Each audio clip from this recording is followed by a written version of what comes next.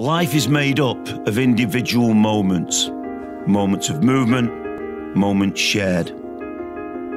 From the moment we open our eyes and take our first breath, we have a desire to move more, to touch, to grab, to crawl, to stand and to walk. As a child, we delight in moments of movement. Naturally, we discover what our bodies have been made to do: move. We dance, play, run, leap, fall, and get back up again. When we begin to move together, we teach, we inspire, we change perceptions, we build confidence, we build resilience, we create communities, we become a team. Then our team becomes something bigger, ready to push harder, to go further, and become part of a movement that can change the world. But what about when we stop? When we slow?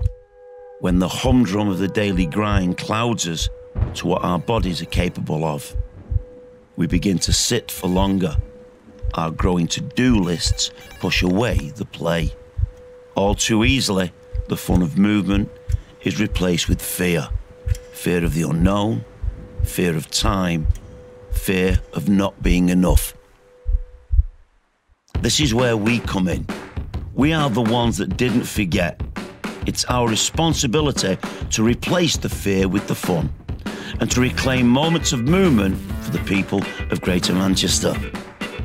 We will celebrate the first breaths and the first steps. We will understand the strength it takes to sign up, to set the alarm, and to turn up. We will recognise the courage in each bead of sweat and raised heartbeat, because it's in these moments of movement that we will remove stigma, unite countries, banish loneliness, create friendships, and transform lives. Our time is now. We are changing lives together.